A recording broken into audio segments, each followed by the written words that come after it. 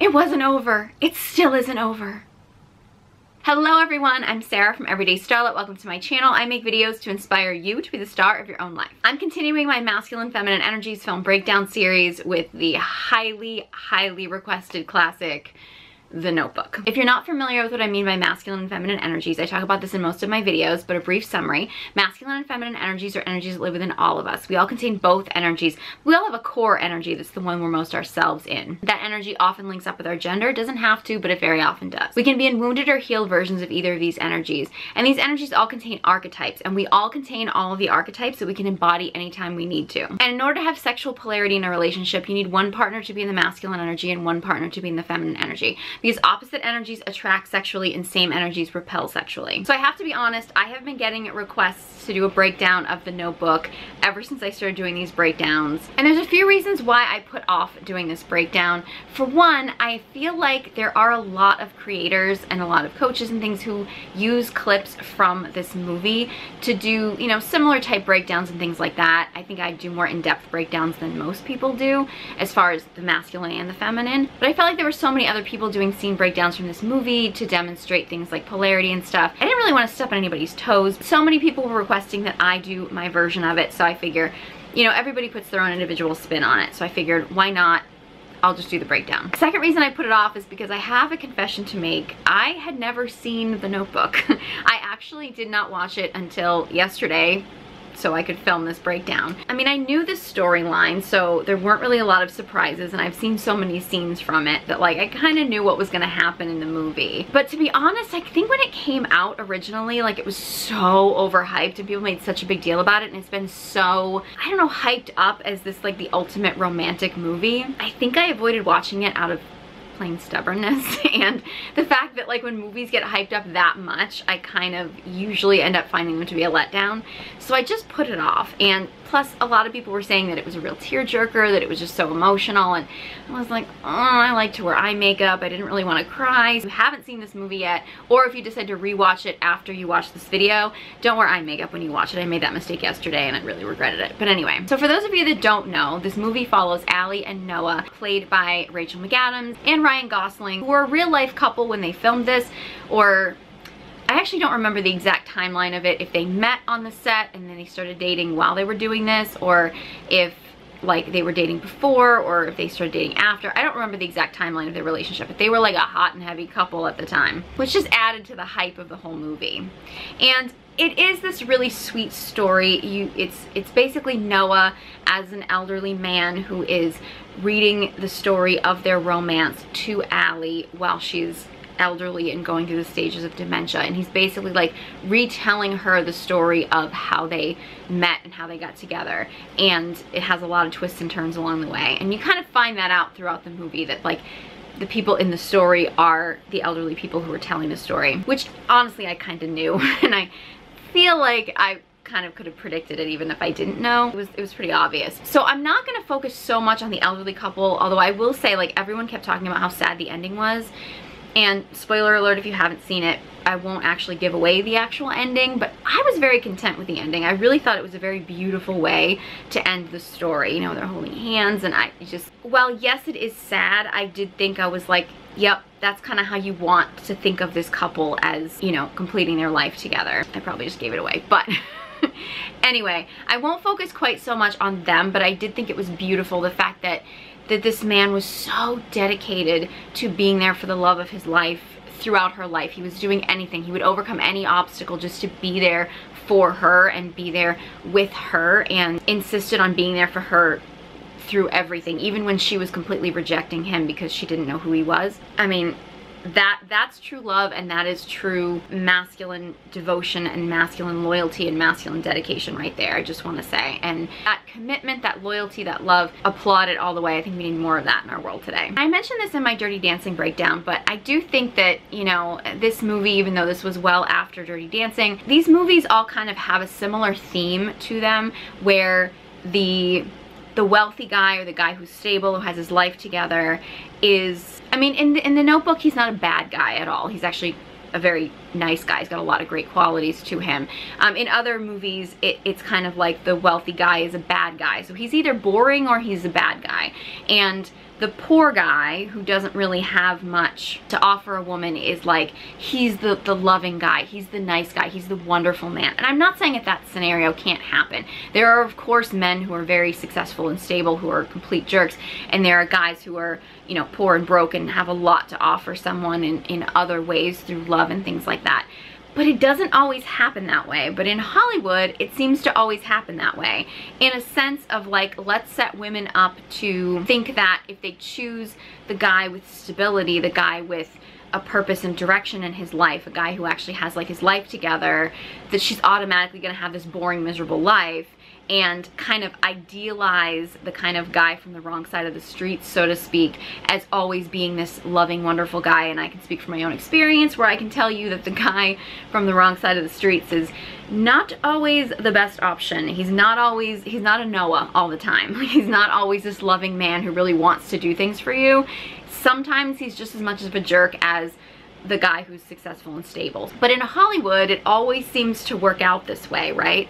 So I just kind of want to make a note of that I am going to discuss the energies in this movie, but I also don't want to perpetuate this idea that like, just because a man is, you know, comes from money or has his life together or whatever, that he's always going to either be a bad guy or, in this movie, kind of a little boring, and kind of glamorize the idea that the guy who's from the wrong side of the streets is always gonna like get his life together and win the woman and love her more. It's not a guarantee that way. In real life, nothing is a guarantee, and I think it's really important for women to really tune into what they really want out of life, and actually, I think ideally find a partner who you have that, like, the love and the sexual polarity, but also a man who has the stability and will actually provide for you and be a protector for you and things like that. I think it's really important to tune into that and not get into this idea of like, I mean, Noah's a project. Let's be serious. And he does do a lot of work on himself throughout the movie and does end up being an amazing guy, but he is a project. You know, I think sometimes we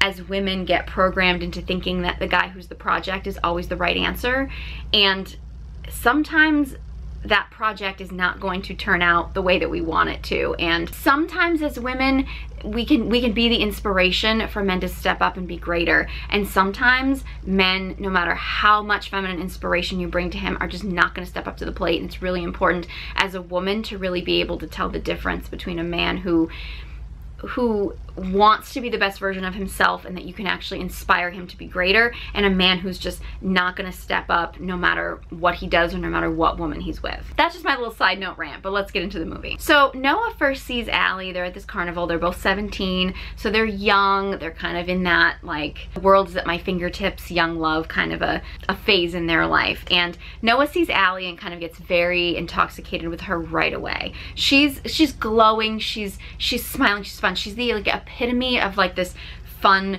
feminine radiance, and Noah is just so drawn to her.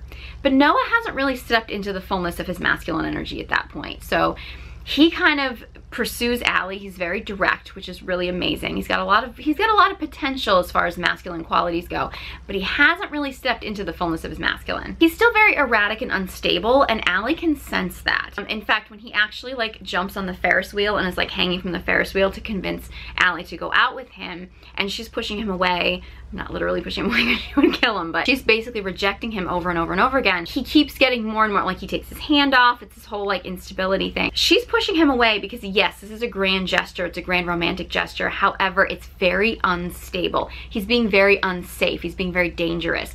And that energy is not trustable. It can be exciting, it can be exhilarating, but it's not trustable. Allie senses that. She senses that this guy is just too erratic and too unstable. She's not feeling the groundedness of his stability, and it's very off-putting for her. Noah keeps pursuing her, which again is very masculine. He is being the pursuer. He is being very direct. He knows what he wants and he's going to get it. He is actively taking the lead. That's that masculine, like, hunter energy. He gets Allie to go out on a date with him, and they kind of have a good time. They're having some fun, and you find out that Allie's life is actually very structured. She has everything in her life set up. She's, you know, comes from a family of tons of money, and she's got everything all set up, all structured. She always talks about we as if like her parents have everything figured out for her. She doesn't get to make her own decisions. She's basically living this structured life. It's very similar to Audrey Hepburn's character in Roman Holiday. It's this very structured life where her femininity, her feminine energy is not allowed to flow. But when she's with Noah, because he's more fun and playful, she can kind of let a little bit of that feminine energy out. It's like her way of escaping things, because that rigid structure that she's so used to is very suppressing. The feminine needs to be able to flow. She needs freedom. She needs movement. And if you have a life that's that structured, it's probably why she enjoys herself so much when she does get those moments of freedom, is because it's finally her letting her feminine energy come out. And then they go for a walk after their first movie date, and they're walking, and Noah convinces her to lay down in the street to look at the street lights. And it's interesting how she finally agrees to lie down with him. She's very like hesitant at first because this is totally out of her comfort zone. It's scary. She asks what happens if a car comes, and he's like, we die. And she kind of like panics, and he's just like, you just have to trust. Again, I talked about this in my Dirty Dancing breakdown about the masculine really wants the feminine's trust. It's really important for him. Now, the masculine needs to be trustable in order for that to happen. And Noah is starting to feel more grounded. I mean, they're literally grounding, lying on the street. I mean, it's literally like they're both grounded together. And that's kind of the moment when Allie kind of loosens up, and she tells him that, you know, for fun, she likes to paint. And it's kind of almost like painting for her is this thing that is not really part of her schedule. It's this other activity that she just really enjoys doing and she wants to do, but it's not really part of her structured life. So like that's the moment that she gets to kind of freely express herself, which is a real need for the feminine. If the feminine doesn't find some kind of creative expression in some way, shape, or form, you know, painting, dancing, any kind of movement, or any kind of creative energy, the feminine is going to feel very suppressed. And she starts talking about how she feels when she paints, and they kind of both lose track of what's going on and don't hear the car coming, and then like just get out of the way of the car like at the very last minute. And it's interesting because Noah panics because he realizes that he has not failed because they got out of the way, but has started to fail as her protector. He's feeling really shook up, like, oh my God, I didn't protect her.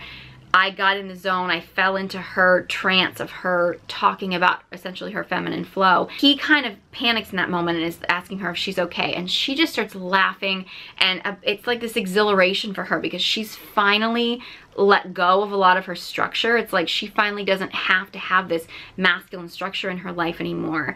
She kind of felt his grounded nature, and he's kind of stepping a little bit more into his protector energy, and she's feeling safer around him, and that's where she kind of lets go, and she just like laughs hysterically, which is really just a beautiful thing to see. It's like you're witnessing them shift into their natural core energies, like as they're together. It's like he's becoming more masculine in her presence, and she's becoming more feminine in his.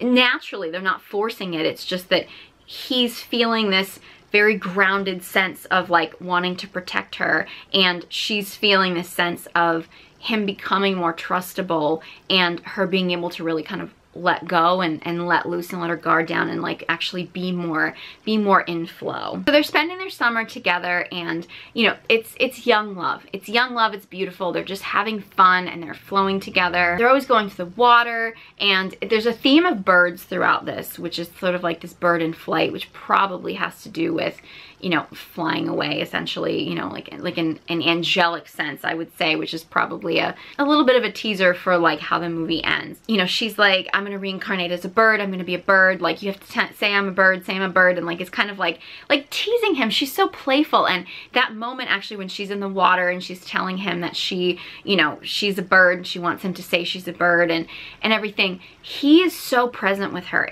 It's such a great masculine feminine example of like she's literally in water, which water is very feminine. That flow of the water, the ocean is representative of the feminine. She's literally talking about flying and she's in the water. It's kind of like all the elements all together. He is so grounded and present with her. It's like he is witnessing her being in that flow, and she has all this like life force energy within her, and he is just so magnetized to her and is just so, his focus and his presence is solely on her because she is the most intoxicating thing in the world. I mean, it's this masculine feminine polarity right there. It's just so beautiful to watch. Of course, she's also got a really serious temper, and they kind of both do, but he is always so good at keeping his temper grounded, at keeping his temper controlled. And throughout the film, it's gonna be kind of a controversial thing, but she hits him a lot in the film. She slaps him a lot when she gets angry. She gets very fiery. I mean, she's a fiery redhead, you know what I mean? So she's a lot of fiery energy. Reminds me a lot of my breakdown of The Quiet Man, which is probably one of my favorite film breakdowns that I've done. And I'm not advocating physical violence. I'm not. I do think that some of this political correctness that we have in the world and some of this idea of like men and women have to be the same, we've lost some of this because we shame women when they get that fiery energy and they get that passionate. If you notice, every time that Allie hits Noah, his response is so grounded in his masculine. Like the first time you see her hit him, he's just stable. He's like a tree. It's very similar to like John Wayne in The Quiet Man. He is a tree. She can hit him, and she wants to feel his strength. I'm not advocating this, but it is a test of his strength. It is, I want to see if I can knock you down, because if she can't knock him down, she knows he's grounded in his stability. And that's, it's feminine testing is really what it is. And I have a lot of videos about feminine testing. She also hits him when they have their big breakup at the end of the summer, and she's really going at him. And it's interesting because she's going at him and his response is to start hitting himself. It's like, it's playful. It's like this moment of acknowledging like, yeah, you're hitting me. Okay, guess what? I'm gonna start hitting myself now. Like it like breaks the moment, you know, breaks the tension, and it creates that sexual polarity. It's a grounded response. It's like, oh, you're gonna hit me? Great, I'm gonna hit myself. He's not hitting her back because that's not true masculine energy. He doesn't want to hurt her. She's flowing, and he is basically like, okay, great. In the same way that she kind of goes crazy after her family tells him that she's going to Sarah Lawrence and she's going to be leaving for New York. And they have this moment where she's basically, you know, in her head, she's spinning. She's like, please don't hate me. And she's going crazy. And he like grabs her face and holds it like a fish. I know there's a lot of men out there going to be like, you can't do that to women nowadays, whatever. It's open-hearted, it's loving, it's playful. He's opening her up. It's how the masculine can use humor in order to wake everybody up in the moment. It shows a lack of ego. It shows a lack of like, yes, you're hitting me, you're coming at me, but like I can handle it. Whatever you're throwing at me, I can handle.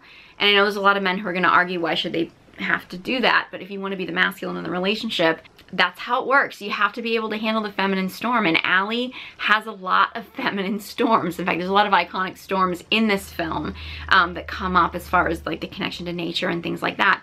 And you know, Allie is a cyclical being. She's a feminine being. She's very fiery, she's very watery, she's got all the elements running through her, and she is like a force of nature. The fact that Noah is grounded and can contain her. Containment is a tricky word, actually. I believe I mentioned this in my Star Wars breakdown. Containment for the feminine is not about control. It's not about the masculine controlling the feminine. It is about him being able to handle her storm. She can let free in the storm because he's got the container, so he's gonna keep her protected in her feminine storm. So again, she gets in her emotions and he like grabs her face. It's like he's not trying to hurt her, he's trying to wake her up. He's trying to be like, hey, like let me do this ridiculous thing, this funny thing to like get you out of your head. And I've said this before, you know, the masculine is like the tree and the feminine is like the wind and the storm around the tree. And the masculine stays rooted and grounded and does not waver, whereas the feminine needs to know that the masculine is rooted enough in the ground so that she can have her storm going around him, and he's not gonna waver. He can bend and twist and he can move with the storm, but he's not gonna fall over. He's not gonna break because he's got this, because he's so grounded. That's what the feminine wants. Heard a lot of men argue with me that maybe that's not what women should want, but there's a lot of things that, you know, women think that men shouldn't want that they do. So guys, if you wanna know what women want, that's what we want. We want you to be able to withhold our storm, you know, and if you can't, you gotta find a way to do it. But that's what Noah is. He's stepping into his very grounded masculine energy. Before their breakup, Noah actually takes Allie to this like abandoned home that he confesses to her he's been fantasizing about buying and fixing up. Reminds me a little bit of the It's a Wonderful Life breakdown, although it was a little bit in reverse, where it was Mary that wanted to, you know, redo the home. But Noah had this vision of his house, and Noah is talking about, you know, redoing the home. He's talking about the floors, the walls, the plumbing, the electricity. Like, he's talking about the structure of the house, and the masculine is very much the structure. And it's interesting because then Allie's like, well, what about me? Don't I get a say in this? And he's like, do you want to say in this? Like, she's envisioning herself in this home, and she starts going into the detail of like that she wants the house to be white, that she wants a wraparound porch, she wants them to have tea together. She's going into the mindset of like the details of the home. He's thinking about the masculine structure of building a house. She's thinking about the feminine aspect of making it into a home. That's very much masculine-feminine dynamics, as far as the masculine is the structure and the feminine is like the details. And he is creating this house for them. He kind of obviously wants it to be with her, but he's not saying it's with her. This has just always been his dream. And she's now envisioning what their life could be like if they made it into a home. And they decide to try to sleep together that first night while they're there in that house. And it's interesting because, you know, they both want it. They're both like undressing each other and they're fully witnessing each other. They're fully seeing each other being very vulnerable. And then they come together and Allie panics. She freaks out. She's like, all right, I know I wanted to do this, but you need to, like, she is so in her head. This is the epitome of the feminine when she gets in her head. Very often it happens during like sexual situations where the feminine is nervous or is having trouble dropping into her body. It's very uncharted territory, and she's not necessarily as comfortable with the fact that Noah is now very quiet. He's very still, and she's like, why aren't you talking? Why aren't you this? Because Noah's usually a little bit more talkative, but in that moment where they have this sexual polarity and they're coming together, it's not that uncommon for the masculine to want quiet, to want stillness, to want presence, to want to witness her. The feminine wants to be in flow, but Allie's not quite comfortable yet being in that feminine flow. She's not comfortable being in her body yet. It's obviously her first sexual experience, so she doesn't really know what to do with herself, doesn't really know what to do with her body. She's really nervous, and you know, Noah is kind of trying to calm her down. They're trying to come together, but they're having this moment of a little bit of a disconnection, I think, because Allie's really nervous and Noah's getting frustrated because he's very in his masculine, like, okay, let's take charge and let's do this, and she's kind of fighting him and he doesn't really know how to handle her fighting him off. He doesn't want to hurt her, he wants to protect her, he wants to love her. He doesn't necessarily have that. I mean, they're still 17, they're kids, like he doesn't really have that ability at this point to really know what she needs in that moment in order to get out of her head and into her body, because he's probably nervous too. So they have a difficult time coming together. Then of course they get interrupted by Finn and find out that Allie's parents have been looking for her, and it's all this drama going on, and which leads into Allie's parents basically telling Allie that Noah isn't good enough for her, and Noah kind of essentially wants to walk away. And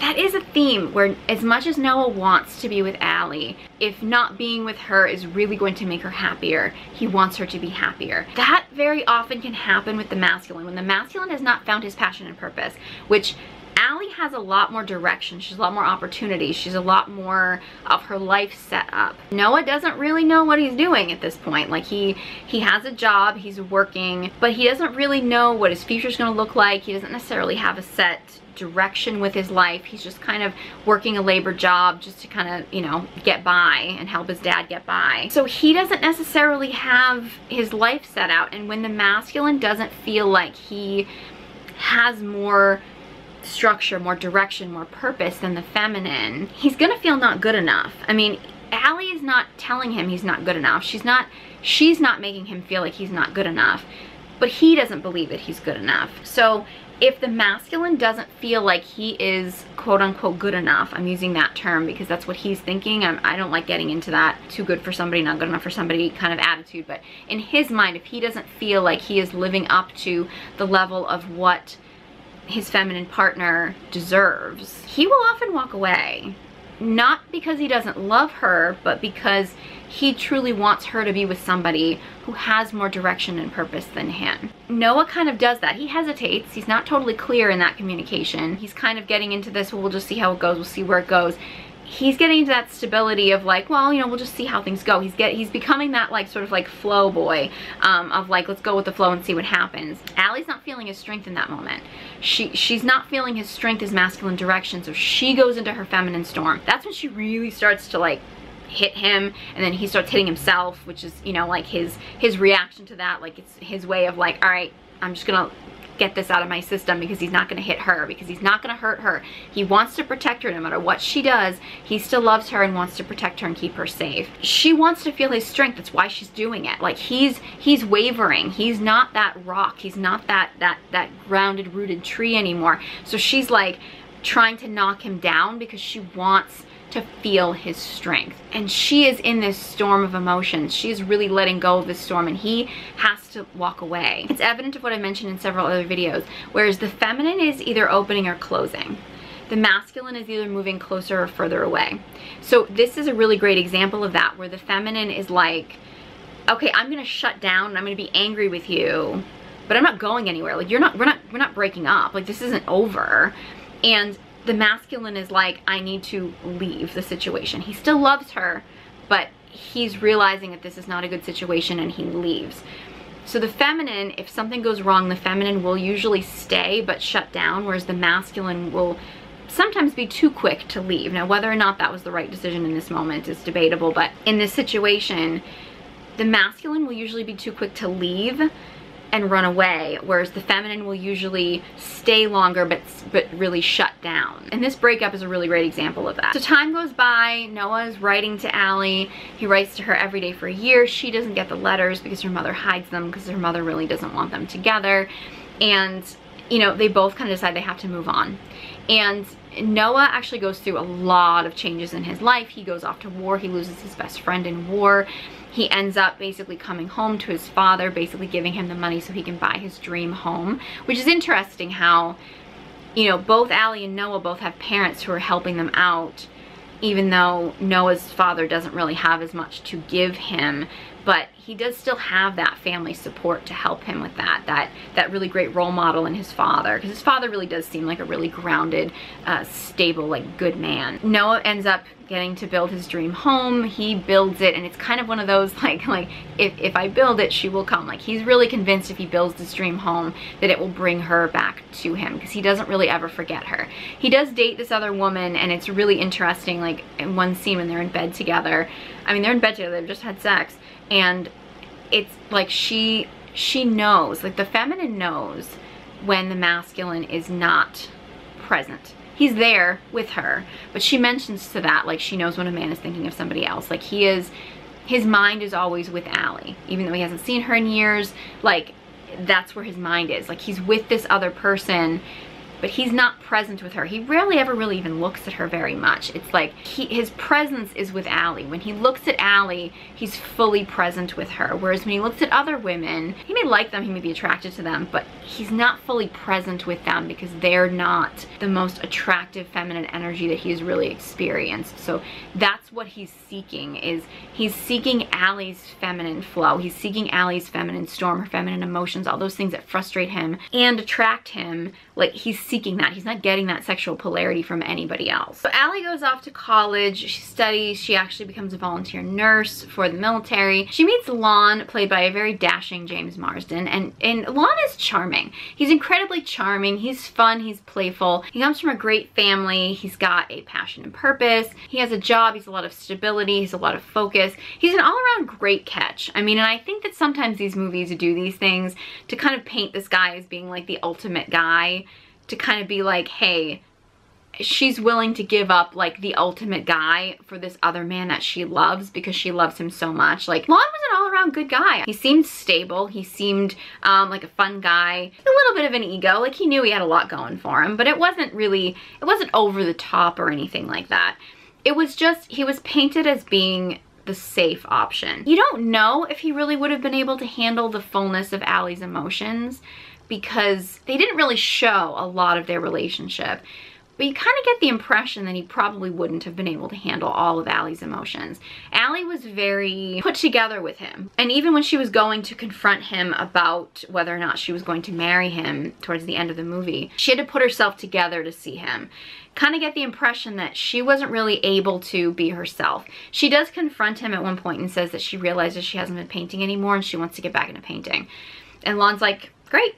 Like, he's not trying to suppress her, but you kind of get the impression that Allie doesn't really feel comfortable with Lon being her full self. Like, he's not the man that she can really let her guard down with. He's not the man that she can let the fullness of her emotions, let the fullness of her her feminine storm flow. It's like he's too put together, he's too perfect in a sense. He might have been able to handle her. He didn't come across like somebody who was unstable or ungrounded. So you kind of wonder if Allie had been willing to let her guard down and be her full self with him, if he would have been able to handle it. That's obviously not the point of the movie and not where the movie was going, but I do think that that's an important lesson to remember, is that, I mean, as women, we're intuitive. So we can kind of sense when someone is going to be able to handle our full feminine storm and when somebody is not. That said, if you are with a man and you're unsure or you're holding back, if you don't fully let yourself show, if you don't let yourself be seen, if you don't fully let your feminine emotions, your feminine flow, the fullness of your feminine and all its different flavors and all its messiness and its beauty, its darkness and its light, like if you don't let that show to a man, you're never really gonna know if he can handle that. So I think it's really important to note that Allie was really hesitant with Lon, I think, because she wasn't feeling like she could fully be herself in all her different flavors with him. She might have been able to. Who knows? I mean, obviously she really wanted to be with somebody else, but in reality, I think it's just a lesson for women to know that if you're holding back from a man, you can't say that he's not fully accepting who you are, because you're not showing him fully who you are. So if you show a man fully who you are and he can't handle it, great, bye-bye, like it's done. But if you don't show him, you're never really gonna know if he can handle it. So you're either gonna walk away from somebody who may have been able to handle everything, he may have loved everything about you, but you didn't give him a chance to, or you might stay in a situation that isn't right for you and be suppressing who you really are because you're afraid of losing that person. And I think those two scenarios are really common today when it comes to relationships. And I really encourage women to just let your true self show, like really learn to love and accept yourself for who you are and show that part of yourself to people so that you can attract the people into your life who are right for you. And the ones that get scared away just aren't meant to be in your life. So Allie goes back and finds Noah, finds him at his home. He's created this home that is really the home that he created for the both of them. And, you know, they kind of have these sort of nice moments of pleasantries with each other. And then the storm comes. And the storm comes, and that's when they kind of release. It's kind of like Allie is trying to be like, okay, yes, we can be friends. I'm engaged, like this and that and everything. And then, you know, they're out on the boat and Noah has shown her this, like, these birds that they're surrounded by, because obviously she's got this connection to birds, and you know, they're being very pleasant to each other. It starts to rain, and that's the feminine storm. And that's it, you know, women are connected to nature, right? We're very cyclical. That's the feminine storm. And that's when she finally is just like, you know, why didn't you write me? Why didn't I hear from you? Like, you know, I waited for you and it wasn't over and I didn't want it to be over. And that's when Noah confesses, like, the iconic line where he's like, I wrote you every day for a year. It's not over. It was never over. It's not over. You know, this whole kind of thing and whatever. And they come together and they have this like passionate lovemaking. It's not as sweet as it was going to be the first time, right? Like the first time it was like he was very like, am I hurting you? I don't want to hurt you. She's in her head. She's freaked out. Like it's, and they're young, right? They're young, and they were having this very loving, sweet lovemaking, and it just kind of couldn't come together. Now they're adults. They're adults, and they've had this. They've been through a lot.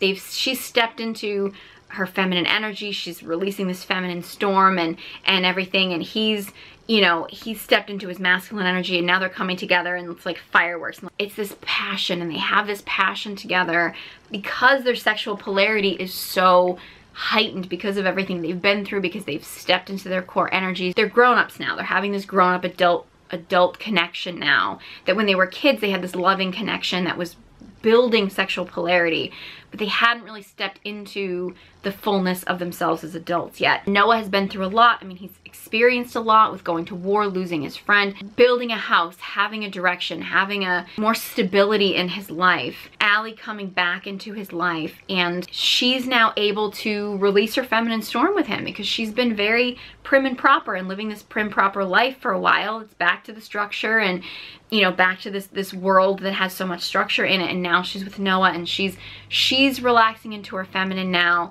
He's stepped into his masculine, and now they're coming together and they have this amazing chemistry now. So of course there's twists and turns along the way, and you know, Allie basically, you know, her mother comes to find her, Lon comes to look for her. Allie's basically, her two lives that she's kind of torn between are kind of colliding together, and she's got to make a decision. Feminine doesn't like to make decisions. She doesn't like to be let to make decisions on her own.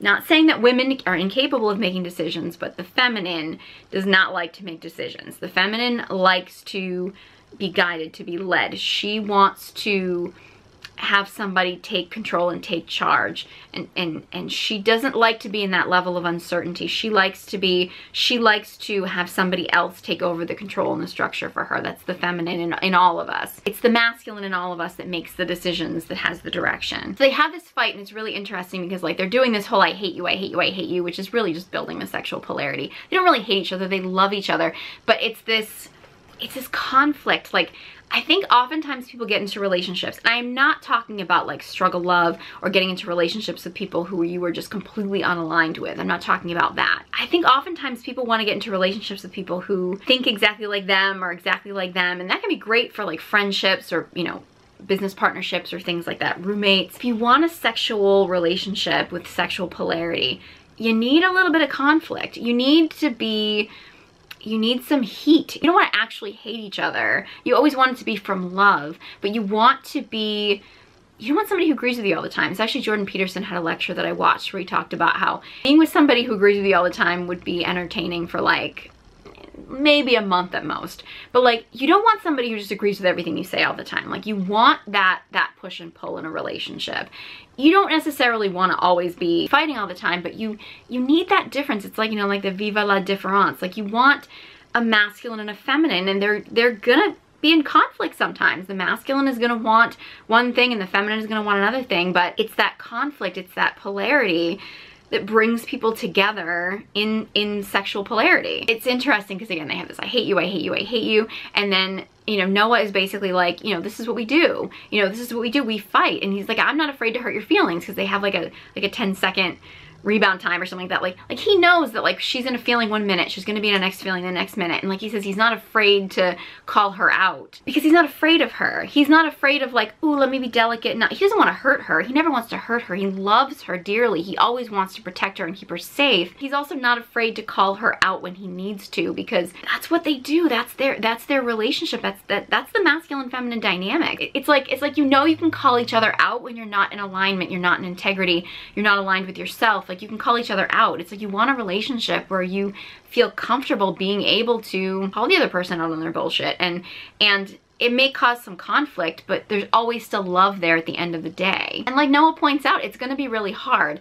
And I think, you know, it's one of those things where he's telling her like not to take it easy, and she's like, what do you mean easy? Like, I'm always gonna hurt someone no matter what. And it's indicative of the fact that many times we get into relationships with somebody who is exactly like us. Like, you know, two people who are kind of both in their masculine, so they both have structure and direction, and they're kind of like buddies.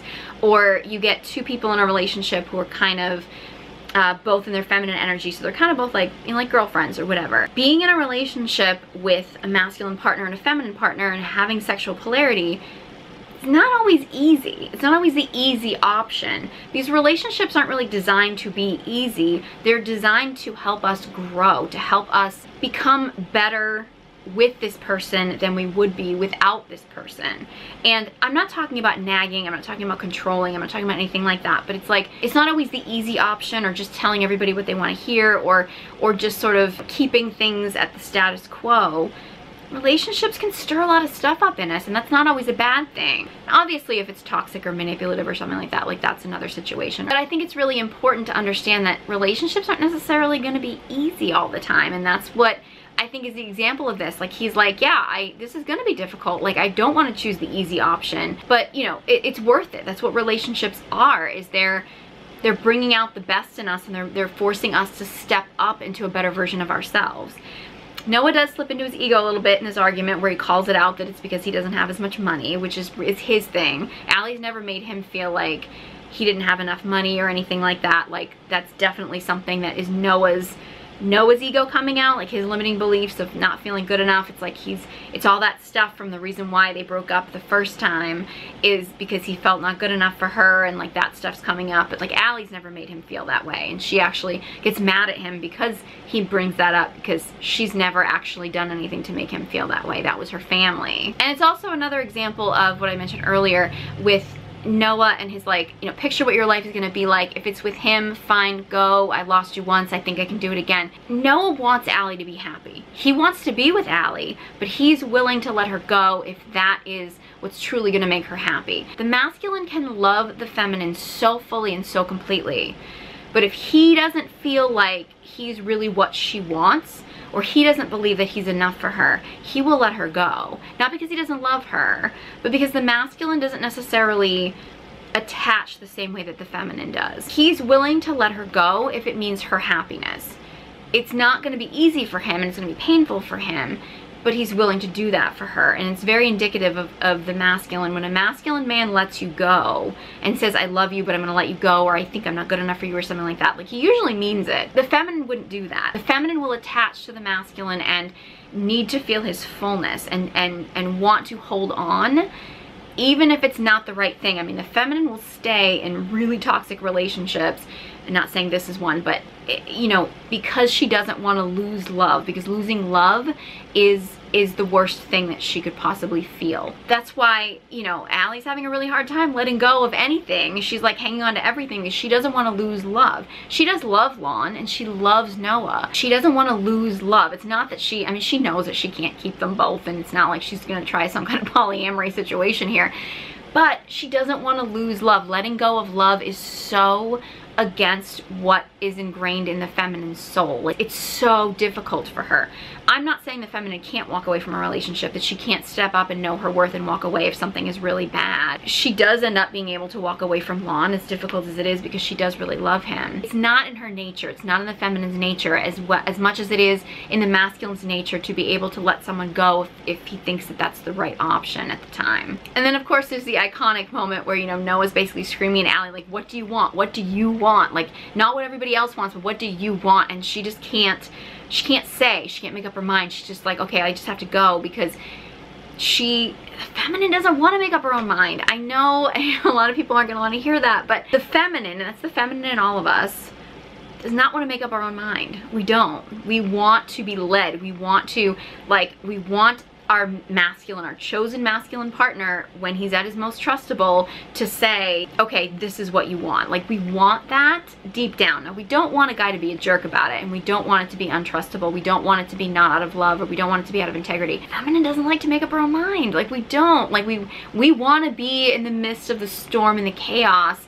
and we want the masculine partner to have that structure, to be our structure. She wants Noah to be that structure, and he's basically like, nope, I want you to do it. I want you to make up your mind, and it's kind of almost like forcing her to be in the masculine in that moment in order to make a decision, and she's fighting it because she can't. And of course, as the story goes on, we find out that, you know, she does end things with Lon, even though she does really love him. It's just, it's not the same love, and she doesn't have that same sexual polarity that she has with Noah. So she ends things with Lon, and we do find out that she has a wonderful, beautiful life with Noah. And of course, they end up in the nursing home together. Allie loses her memory, and as I said earlier, I really like the way it ended. I really felt like the ending of it just felt like a very sweet ending. And I feel like a lot of movies, we see the couple when they kind of come together at the end, but we don't see the happily ever after. And this was very much like, you find out where their life went. You find out how their life ended. Whereas so many of the sort of like fairy tale romances, it's like, you see the conclusion of when the two get together and they decide to like start a relationship or start, you know, getting married or something like that. Whereas in this movie, you're actually seeing the conclusion of it. Like, okay, this is where they started, and like this is where they're ending. And I thought it was a very sweet ending. It was emotional, but I still thought it was very sweet. So if you haven't seen this movie, which I would say most people probably have, but I didn't see it in full until yesterday, so If you haven't seen this movie, I highly recommend after you watch this video that you watch this movie. Even if you have seen the movie before, rewatch the movie, see if you can pick up on some of the things that I mentioned here. I'm actually going to put little mini film clip breakdowns of some of the scenes that I mentioned in this video